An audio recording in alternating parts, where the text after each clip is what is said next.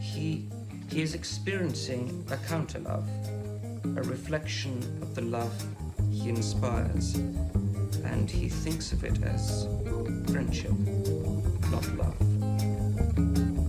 Though, like his lover, he feels a desire to see, to touch, to kiss him.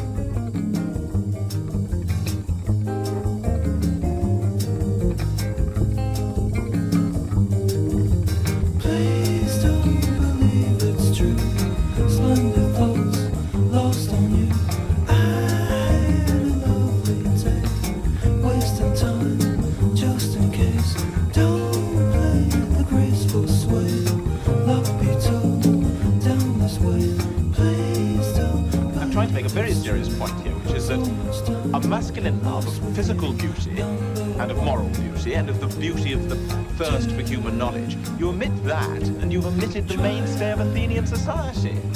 It's as if our benighted dean hadn't even read the symposium. Practice twice, sure looks nice. Try to see. Darren, where did you get to? I know you read those books in the lab. How do you mean? You'll understand then, I don't have to explain. Understand what? That I love you.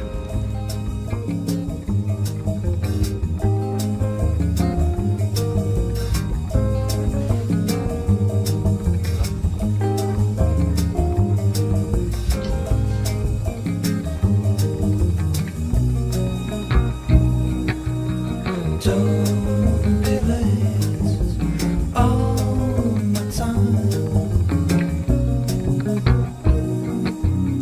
Don't be late all the time. I would have gone through life half awake if you'd had the decency to leave me alone. Why me?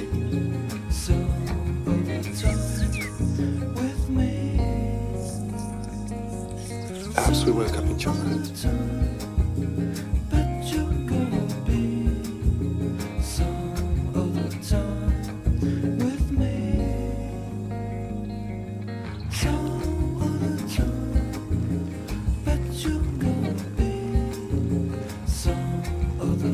No. Can't you kiss me?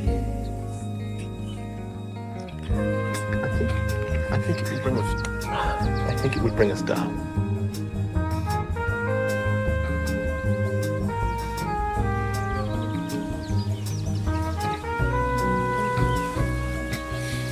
I think it would spoil everything.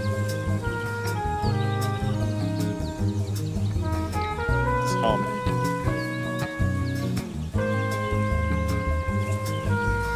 Body.